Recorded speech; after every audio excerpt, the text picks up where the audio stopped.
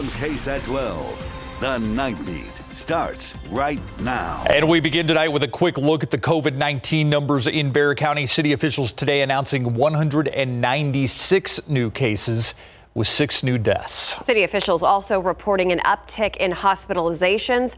Currently, 233 patients are in local hospitals, with 86 in the ICU and 42 on ventilators. In 2 other news, a rash of break-ins at a retirement community as families worried about the safety of their loved ones. About a half dozen burglaries have been reported at the Inn at Los Patios in 2 weeks. The Night Team's Patty Santos tells us what the managing company is doing and why family members are demanding more. There have been at least 6 break-ins here that I know about, including the one that has happened to my mother once and to one of her 2 closest friends twice here. Mark Dankoff is worried about his mother Vera and the safety of those who live at the Inn at Los Patios near Nacogdoches Road and Loop 410 after a series of break-ins that started 2 weeks ago. Some sort of a blunt instrument was used to move a relatively cheap lock and a relatively cheap wooden door away from an aging wooden frame. Jewelry and an iPhone were taken from the 99-year-old's apartment on September 12th while she was at dinner. Detectives with SAPD Property Crimes Unit are investigating the cases. Retirement Center Management, which oversees the property, says it is working with police and also doing their own internal investigation into their employees. The break-ins, they say, happened while the apartments were unoccupied. Quote, no injuries occurred, but cash and jewelry were reported missing. I think it's important not only for my mother, but for everyone else who lives in this community to be protected and for their families to know that they're being protected. The managing company says it is installing cameras in the hallways, fixing the broken front gate, and adding a security to walk the property. Dankoff is demanding more. We're pretty much insisting at this point that she get a steel door that has a solid core and a steel frame in a state-of-the-art lock. He says in the 2 years she's lived there's never been issues, but this has him really worried about her and others being hurt. Patty Santos, KSAT 12 News. New on the Nightbeat, a Gonzales County man was arrested by the FBI in San Antonio this week. He's accused of providing support to ISIS and discussing carrying out attacks here in the U.S. Jalen Molina, who also refers to himself as Abdur Rahim, faces a charge of conspiracy to provide material support to a designated foreign terrorist organization. That's according to an unsealed criminal complaint filed in San Antonio. Molina was taken into custody yesterday and is scheduled to make an appearance in federal court early next week. Details of his alleged crimes, which include posting manuals online on how to train with an AK-47 and craft bombs. Those documents can be found at KSAT.com. We also want to let you know San Antonio police are searching for a man who was last seen on the city's northeast side. A clear alert has been issued for 28-year-old Anthony Eugene Smith. He was last seen yesterday in a black 2014 Chevy Equinox in the 12,000 block of Starcrest Drive. The license plate reads DHX7084. If you have any information regarding Smith, contact the San Antonio Police Department at 210-207-7660. By a 12-2 vote, the Texas Historical Commission today voted down the idea of moving the Alamo Cenotaph. The cenotaph, which was commissioned in 1936 and bears the names of fallen Alamo defenders, has remained a focal point in the approximate $400 million overhaul of Alamo Plaza. Plans were in place to move it several hundred feet south around where the bandstand sat before it was removed in May. A Cibolo father is thankful to be alive tonight after he nearly died from cardiac arrest about a month ago. He's been in the hospital ever since, but he's alive because of the quick actions of 2 off-duty police officers that day. The Night Team's Japhanie Gray spoke with the man's daughter and the officers who saved his life. I thought maybe that was the last time that I was gonna see my dad.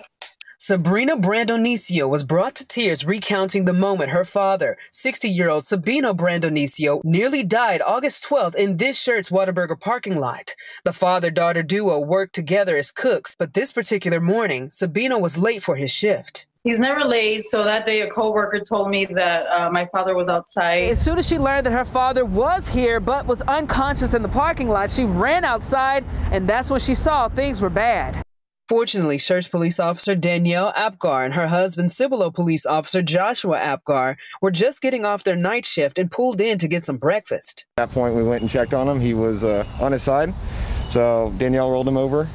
We checked for a pulse and noticed we didn't have a pulse, so immediately we started in on CPR. His heart stopped, and he was getting really cold already. But they just kept doing CPR. Because of their quick actions, Sabino's pulse came back before he was rushed to the hospital by EMS. They told us he needed to have emergency heart surgery, but there was only a 10% chance that he would make it. After a week of being in an induced coma, Sabino woke up. Sabrina says she's forever grateful for the married couple. And I feel like they were two angels sent by God. The officers have since been recognized for their heroic actions in both Schertz and Cibolo, but they say that's not the best part. When we actually see a need and we're capable of fulfilling that need. That we made a difference in his life and were able to help not just him but his family, that was the most rewarding part of it. Now, Sabino is still on dialysis, is still in the hospital, but is expected to be discharged within the next couple days. His family has been told that he should be up and running just as normal by Christmas. Live in Cibolo, Jaffney Gray, KSAT 12 News. Thank you, Jaffney. Turning to the upcoming election, the League of Women Voters heading up a voter registration event at the Pearl today. It was just one of many registration events happening around the city on National Voter Registration Day. The League of Women Voters is a nonpartisan organization dedicated to informed and active participation in government. Their drive-up event was set up today in the Pearl parking lot near Bike World underneath Highway 281. Elizabeth Woodhull with the League told us today why she's so passionate about making sure people have the information they need. People are paying attention and they want to vote, and that is not always the case. So we want to be able to take advantage of this when people are paying attention and get them the information they need and encouragement they need to go to the polls with confidence and vote. Of course, the Bexar County Elections Office was also participating in Voter Registration Day. County Elections Administrator Jackie Callanan shared some advice for potential voters who may have moved within Bexar County and aren't sure of their registration status. They can go on Texas Online, and you can change your address basically on the Secretary of State's website. You don't need to submit a new card to us. We get that information and we import it into our system. The last day to register to vote in Texas is October 5th. The two women vying for the Precinct 3 Bexar County Commissioner's Court seat facing off tonight in a candidate forum. They talked about their priorities for the county, why they believe they should be elected this November, and property taxes. I think one thing that voters really need to be aware of when it comes to me is that I have almost 20 years of experience advocating for members of the community, first as a congressional aide and now as a practicing attorney. I've basically been in a position to professionally advocate for people. I think the voters of Precinct 3 need to know that I'm a fiscal conservative at heart, and that comes from the small business experience that I've honed over 25 years. I think a minimum requirement for this position has to be somebody who has met a payroll, not just for one person as a sole practitioner, but many employees. Coming up in our next half hour, we're going to revisit this forum with another look at tonight's candidates debate. The entire debate, by the way, is also online at KSAT.com. Addressing climate change with shade. The city of San Antonio hopes to address the problem with a new competition. The Night Team's Tiffany Huertas with how it could impact those who live and work in the downtown area. It's pretty hard to find something with shade to get under. Brendan Ryan works in downtown. The Texas heat forces him to rush to the bus stop. Usually try to get as fast as possible to the bus. Not enough shade is also a problem when it rains. Right now we're lucky to be under this, but all like right here, it's usually hard to have any shade. A new design competition is hoping to fix this problem. It also hopes to address climate change. In San Antonio, it's really hot. The sun is very hot. And so we need to have something that can offset that heat. And trees are the best way to do that, but when you can't plant a tree, you want to do architectural devices. The competition challenges design teams to create shade structures that the city can use. The shade structures should provide at least 80% shade coverage to sidewalks and corners. Councilman Roberto Trevino's office teamed up with the American Institute of Architects of San Antonio and Centro San Antonio for the project. This is important as part of our overall infrastructure as a city, as we promote more and more pedestrians being able to walk all over our city, more people biking all over our city. The competition focused on 3 sites in downtown that are in need of shading solutions. When they built the buildings, they should have had more roofs over it. Yeah. But I think that's a really great idea, honestly. Tiffany Huertas, KSAT 12 News. Now, there are cash prizes for the top 3 winners. The final design could be used in future city projects. You can see the different entries and provide feedback online. We have a link on KSAT.com. I want to bring you some late-breaking news now. A man shot and killed on the city's west side, found dead behind the wheel of a car. This happened at a shopping center near Ellison and Petranco Road. San Antonio police say the suspected shooter took off in an SUV. It is unclear if they were alone. We'll bring you more information as we receive it. The president this week continuing to minimize the severity of the coronavirus pandemic as cases continue to rise in more than 30 states. Where the U.S. stands amid the pandemic. Next.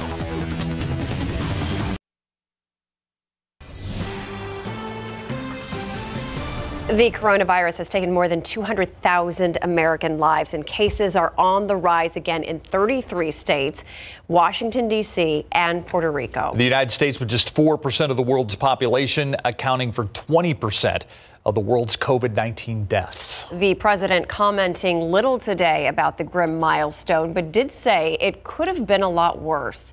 ABC's Romina Puga has more. President Trump said little to mark today's horrific milestone of 200,000 Americans killed by the coronavirus. Well, I think it's a shame. I think if we didn't do it properly and do it right, you'd have 2.5 million deaths. The U.S. has 4% of the world's population and 20% of the world's COVID-related deaths. Tuesday, the American Medical, Hospital, and Nurses Association issuing a joint statement saying COVID-19 is affecting Americans at a rate that represents a nearly worst-case scenario. With the number of cases increasing in 33 states and Puerto Rico, the president speaking as if the pandemic is a thing of the past. During his Ohio rally Monday night, he said, incorrectly, that the virus only really affects older Americans with pre-existing conditions. Well, elderly people with heart problems and other problems. If they have other problems, that's what it really affects. That's it. And he added, also incorrectly, that young people are basically immune. Dr. Fauci saying Tuesday that's just not true. Is the elderly and people at any age with underlying conditions. Right. Underlining any age. Each number added to that death toll, an American life, a family forever changed. 4 out of those 200,000 counted are from the Beltran family, who got sick with COVID after a get-together at a home in Phoenix. Father, mother, and 2 sons dying. We did everything together. It's hard. More than half of my family is gone. Joe Biden saying today it didn't have to be this bad. It means there are empty chairs and dining room tables and kitchen tables that weeks and months ago were filled with a loved one, a mom, a dad, a brother, a sister. And at a rally in Pennsylvania Tuesday night, thousands of the president's supporters packing the venue, most not wearing masks. All attendees required to sign a disclaimer that they voluntarily assume all risks related to exposure of COVID-19. And with fall stoking worries of a second wave combined with flu season, health officials are pleading with Americans to wear their masks and avoid crowds. In Los Angeles, Romina Puga, ABC News.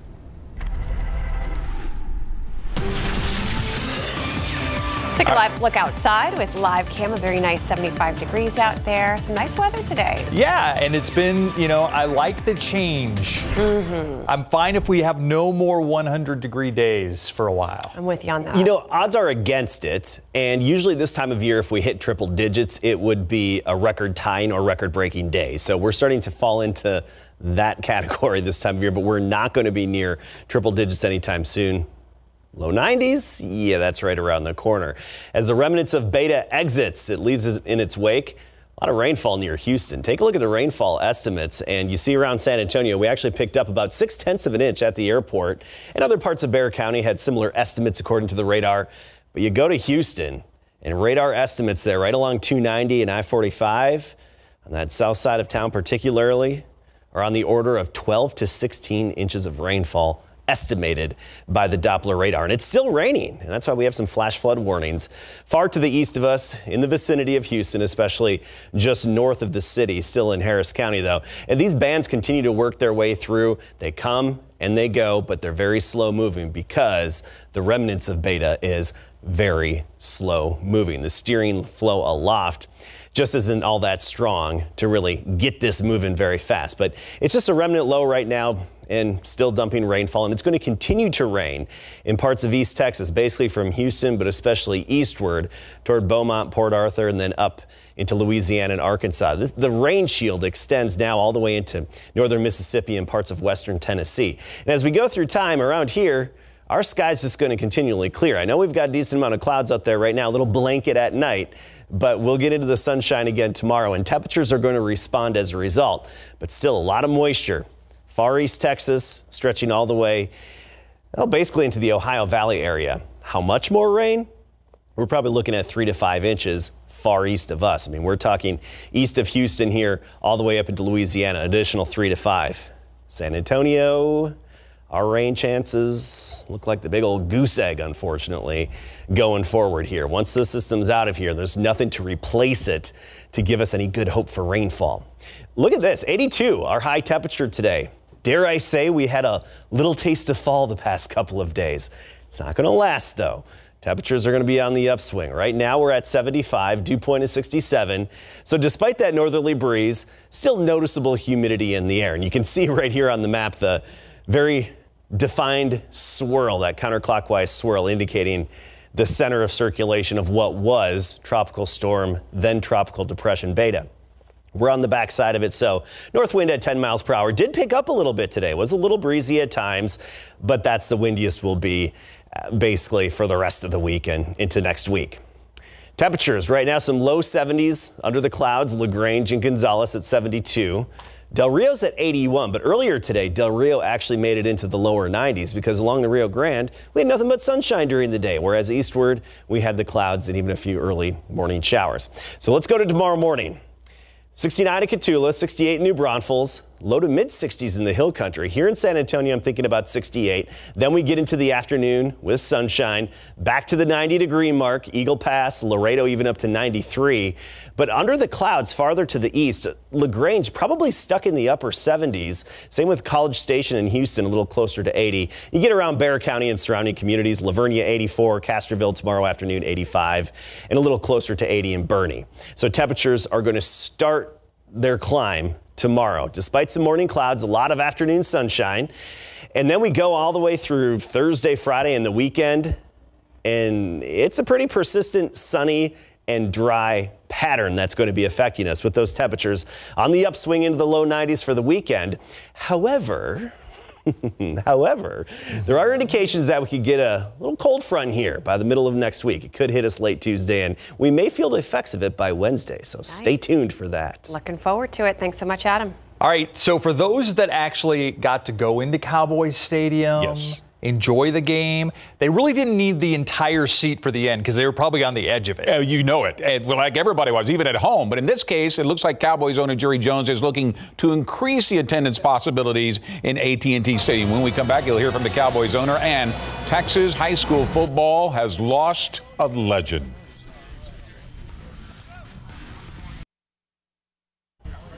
Texas high school football has lost a legend today with the passing of Somerset High School head coach Sonny Detmer. Detmer had been in and out of the hospital with a number of health issues, including pneumonia, but was thought to be doing much better until his sudden passing this morning. He was not only a coach, but a father to two football standouts in Ty and Coy Detmer. Ty would star for Southwest High School here in San Antonio before going on to BYU, where he wore the Heisman Trophy in 1990 before a 14-year NFL career with 6 different teams, while his brother Coy was a high school star in Mission, Texas before he moved to Colorado and and later the NFL, where he played for both the Eagles and the Vikings over a 10-year span. Sonny will compile a record of 235 wins, 141 losses, and 2 ties in 35 years of coaching.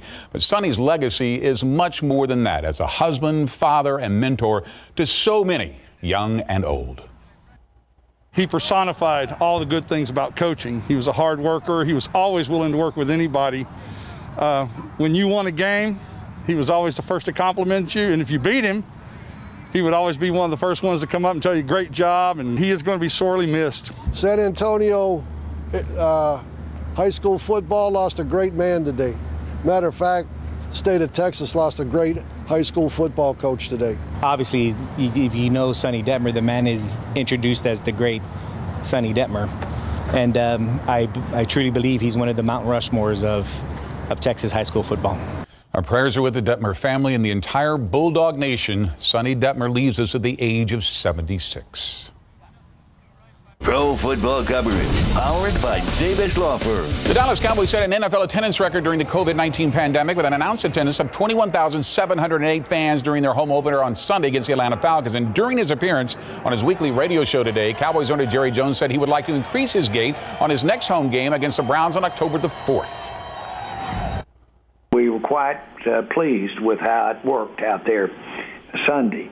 Can we do better? Of course we can. But can we have more fans? Yes, we can, and we can do it safely.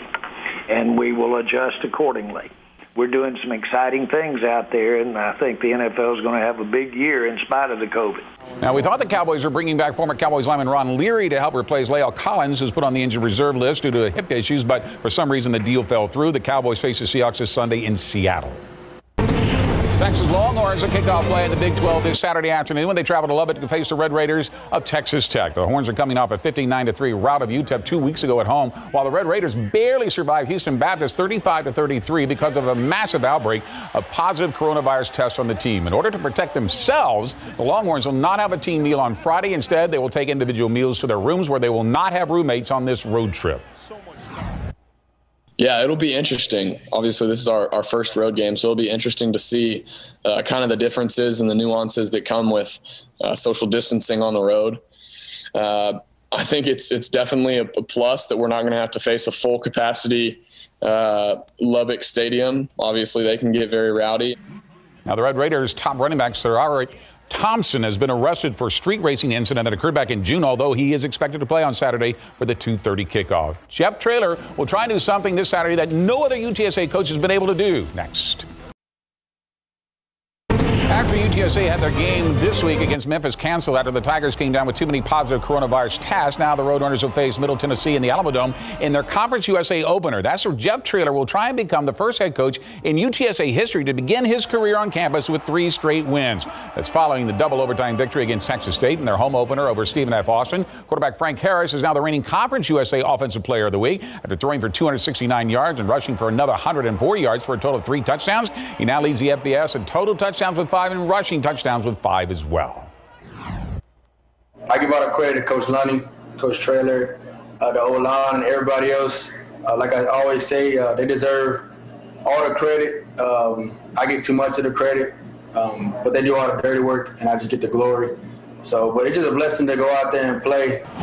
The Blue Raiders have gotten off to a slow start, being outscored in their first 2 games, 89-14. That's why the Roadrunners are 6.5-point favorites for kickoff on Friday night, 7 p.m. in the Dome. Danny Casper has resigned as the head basketball coach at Texas State University. His resignation comes in the wake of an investigation and allegations made by former players that claimed he made racially biased comments. The school announced that Terrence Johnson will serve as the men's head basketball coach for the coming season. Good volleyball matchup tonight between a pair of 1-0 teams. Churchill hosting Madison. Mavericks up 2-0, with the Chargers battling back in the third. Kara Clark powers one down the middle. That ties it up at 15-all, but the Mavericks end this set on a 10-0 run. First is Angelina Rodriguez over to Siobhan Respondic for the cross-court kill. What a shot there. And then match point, Breonna Johnson beats the block for the clincher. Madison takes it in a clean sweep, 3-9. It's the first win over Churchill in 20 years. More highlights and reaction coming up tonight on our website. That was a great one. 20 years. 20 years, yes. Wow. What a milestone. Yeah. Thank you, Greg. We'll be right back. What has the pandemic been like for one of the city's most unique theme parks? It's one of the topics that Gordon Hartman talked about in our KSAT Q&A recorded during the 6 o'clock news. He called it one of the toughest decisions he has ever had to make the last time we talked to him on KSAT Q&A. We were talking about Gordon Hartman and the decision not to open Morgan's Wonderland this year. I'm glad to welcome Gordon Hartman back with us to have a conversation, because on Friday, you're doing something you have never done at Morgan's Wonderland before. You've had galas before, but this one that's airing on KSAT on Friday is one that everybody can participate in. Everyone can. You know, our good friends, you guys have been fantastic on allowing us an opportunity to have a virtual gala for a whole hour on this coming Friday from 7 to 8 p.m. And it is something that so many people have worked very hard on to bring a lot of special guests. Some very famous people will be involved in it. Even Adam Caskey will be MC, so you know it's got to be a great evening with a guy like that. It'll be unpredictable. that's a good word I would use. Yeah. So talk about the gala and how the average person at home can participate in it. Well, the neat thing about it is that everyone can watch and be able to learn a lot about what is up with Morgan's Wonderland. As you know, we were not able, as you mentioned, to open. We were also not able to open Morgan's Inspiration Island, and we have built Morgan's Wonderland Sports, which has not been able to be open. But we're also building a new camp and also a multi-assistance center. So we have a lot of different things going on, even though COVID has not allowed things to be normal. But this is an opportunity for people to learn about all these things, what we're doing, where we're going in the future. And if they are inclined, they can also be a participant and allowing us an opportunity to expand by being involved both financially and also by giving their time if they wish to. And talk a little bit about how Morgan's Wonderland has weathered this pandemic, because of course some people might on the surface think, well, it's a theme park. That's something that people can go without. But Morgan's Wonderland is a lot more than that. You provide a sense of community, a place of belonging for people who might not have that anywhere else in San Antonio. So how is your organization really weathering this storm? Well, you're exactly right. It has really changed things for everyone, of course, and in particular, people with special needs. Morgan's Wonderland is a place that they know is always there for them. It's a place of inclusion. It's a place that's ultra accessible, so no matter how acute someone's special need may be, they can play right alongside someone who does not have a special need. And so it's always been there, and this year it couldn't be there. And so what we did is we have spent a lot of energy and time going out to neighborhoods, doing parades, going into, Joy has visited hundreds of homes of people who have special needs so that we could be out there in the community as best we could during this unique time. Morgan's Wonderland will come back, and when it comes back, it will be better and stronger because of not only what it represents, but the people who make it so special, the people who visit, but also the people who are working every day to continue to expand our programs to bring about a full element of inclusion in this community. So Morgan's Wonderland was really a dream that you had because of your daughter, Morgan.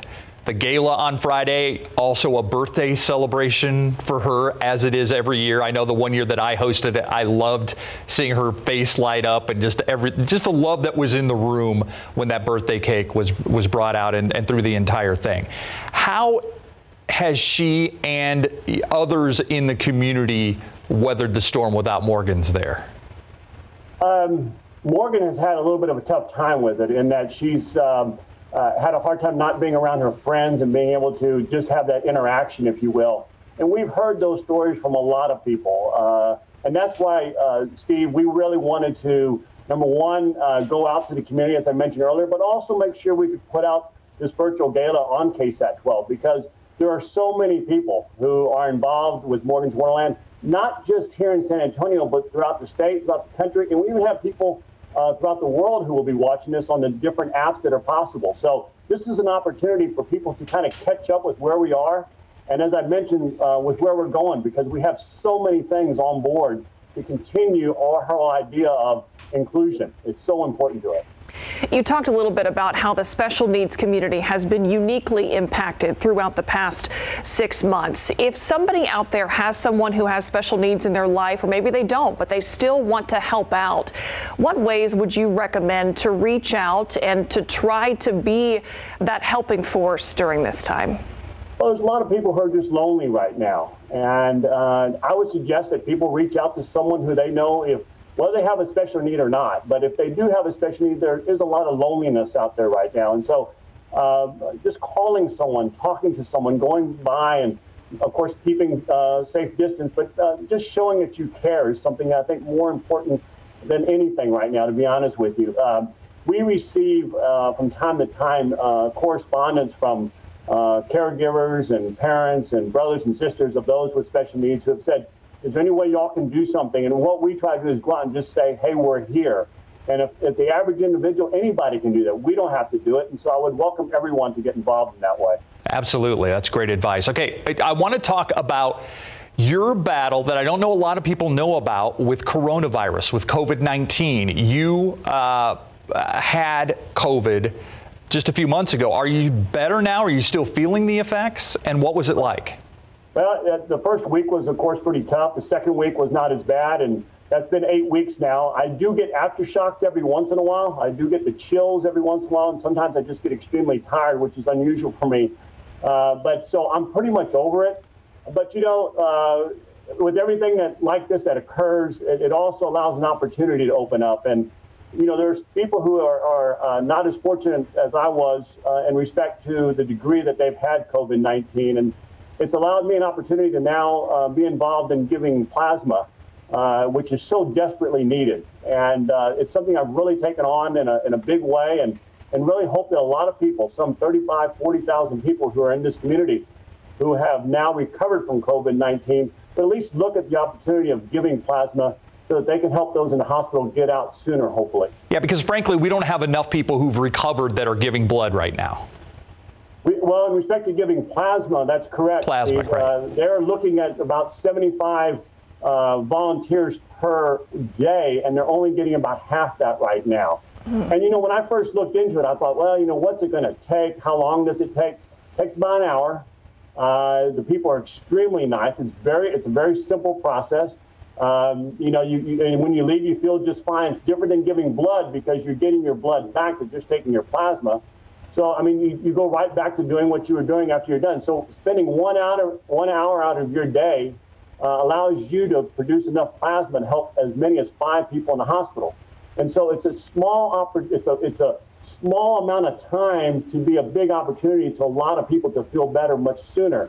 So I would, all it's going to take, if you will, 10%, 1 out of 10, only 1 out of 10 of the people who have recovered would go to the blood bank and give plasma. They would have more than enough, not just for now, but in case we get a surge later during flu season or during when it gets colder. So there's really a need to focus on this right now, and I hope that people will join in respect to giving plasma if they've had COVID-19.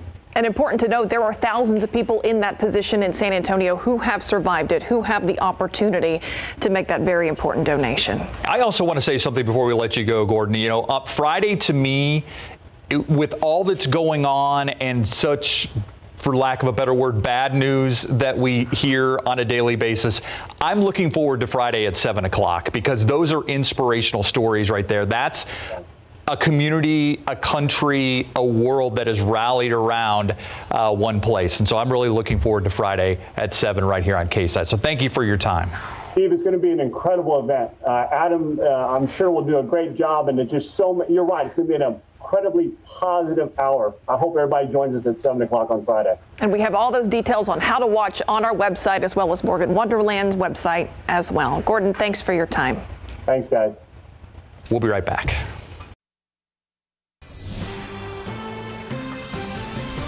With 45-mile-per-hour winds, Tropical Storm Beta made landfall late last night on the Texas coast, dumping up to 10 inches of rain on eastern Texas overnight. With reports of flash flooding, Beta is expected to stall for the next 24 hours as heavy rain continues, leaving some areas with up to 20 inches. ABC's Elwin Lopez is in Houston with more on the conditions.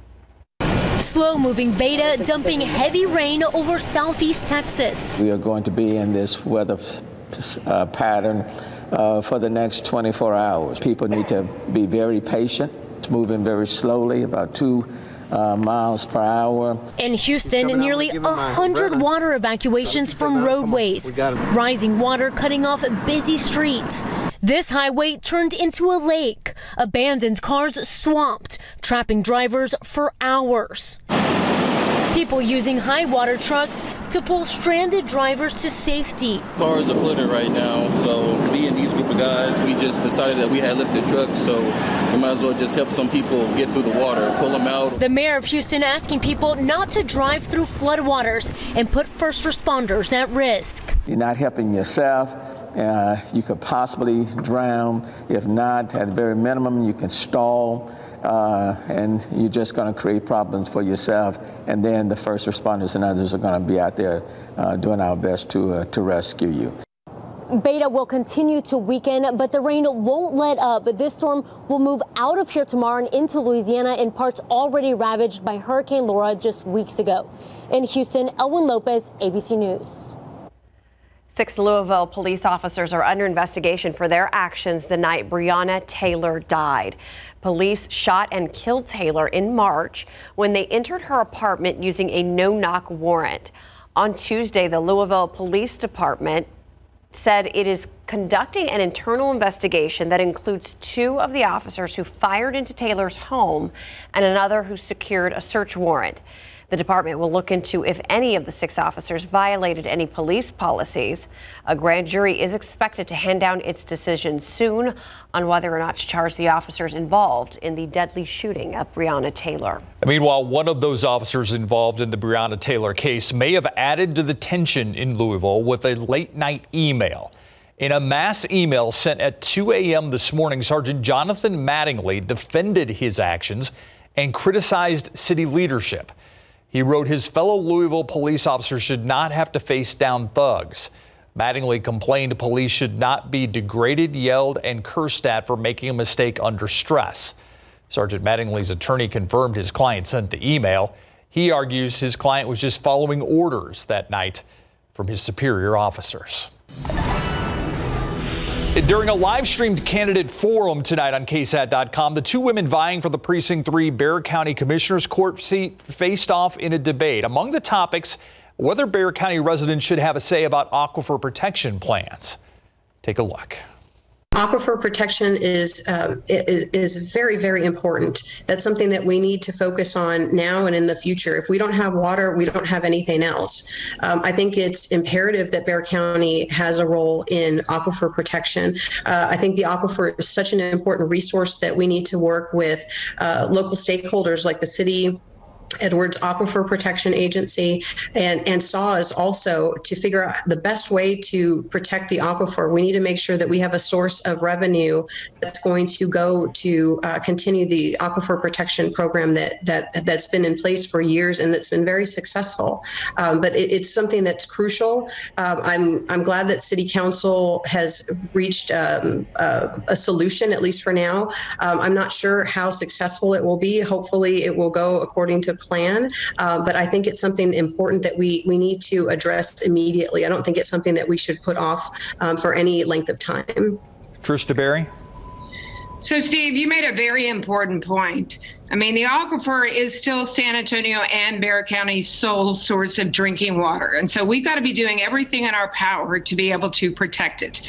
Although SAWS has diversified, and we certainly looked at the desal plan, we looked at the Vista Ridge pipeline project, it still is the main source by which we get our drinking water. So it's critical that we protect it for not only the health of our community, but for economic development.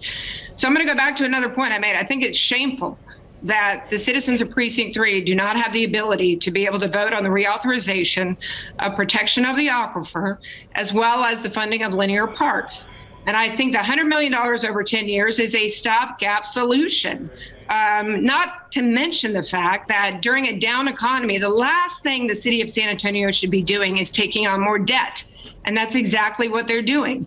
And so the citizens of Precinct 3 have been forced to basically stomach the solution that's been put forth and instead vote on a job training program that, like I said, begs more questions than it answers at this point because the devil is in the details, as well as pick maybe the fact that they want to reauthorize via and transit 5 years down the road when we don't even know what the needs of this community are going to be in 5 years, not to mention the fact Typically, the average person in Precinct 3 does not ride the bus and does not have a culture of riding the bus. They value their parks. They value the aquifer.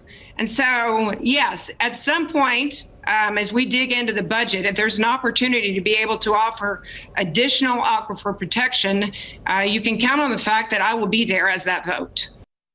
You can watch the entire debate right now on KSAT.com or stream on your KSAT TV app.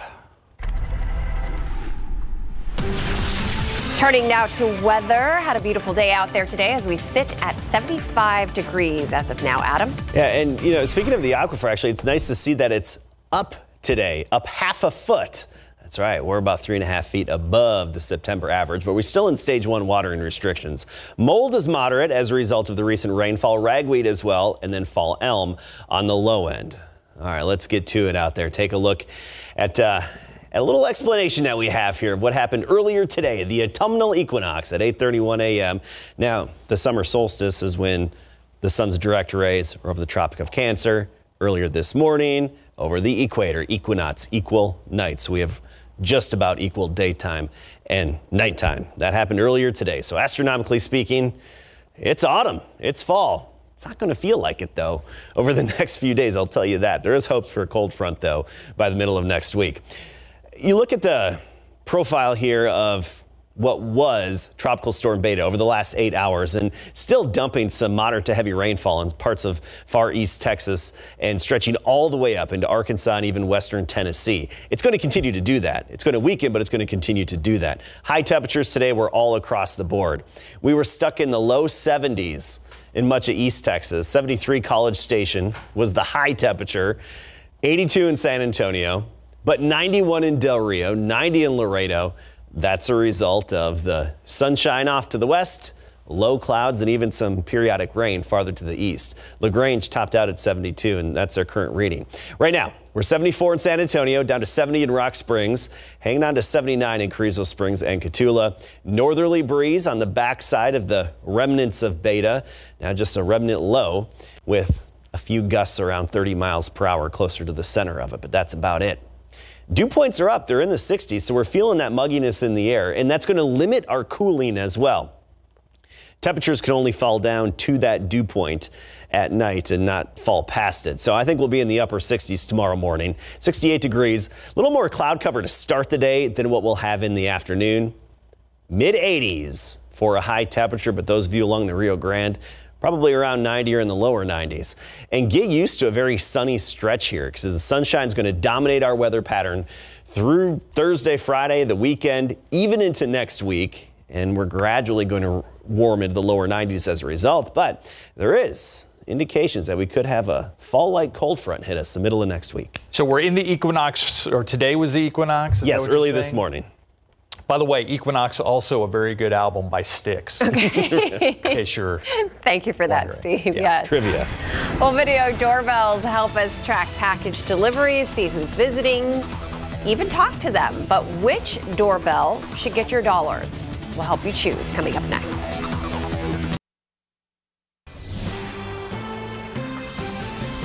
Video doorbells. Not only do they help you keep an eye on your package deliveries, you can socially distance and still talk to someone at your door.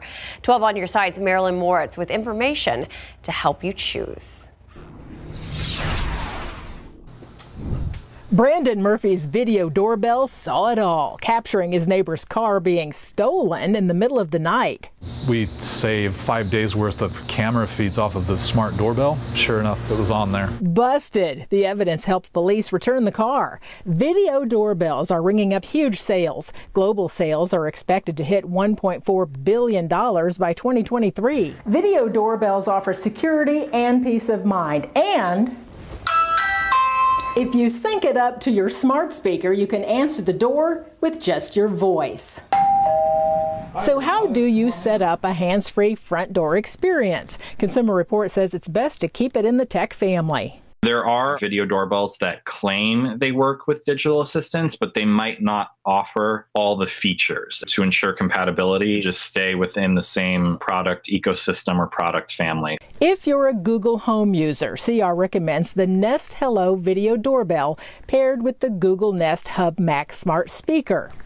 Motion detected at the front door. If you have an Amazon smart speaker, go with the Ring Video Doorbell 3 and the Amazon Echo Show. Video doorbells can be hacked, so setting up two-factor authentication will help protect you. Someone is at the front door. Once you're all set up, you can answer the door and socially distance. Marilyn Moritz, KSAT 12 News. Hey, coming up, the reason why NASA says it's time to send the first woman to the moon. After the break. Well, check this out. NASA is unveiling plans to send the first woman to the moon. The $28 billion plan aims to land a woman and a man on the moon in 2024. The trip would mark the first time humans would land on the lunar surface since 1972. One NASA administrator said the moon mission would be for scientific discovery, economic benefits, and inspiration for a new generation of explorers. The astronauts will spend nearly a week collecting samples and conducting experiments. The mission will also allow for a slow buildup of infrastructure and the development of the Artemis Base Camp, which would be for the long-term moon exploration mission. A base camp on the moon. Mm-hmm. That is pretty cool. All right, that does it for the Night Beat. Don't forget, Good Morning San Antonio starts at 4:30. Good night.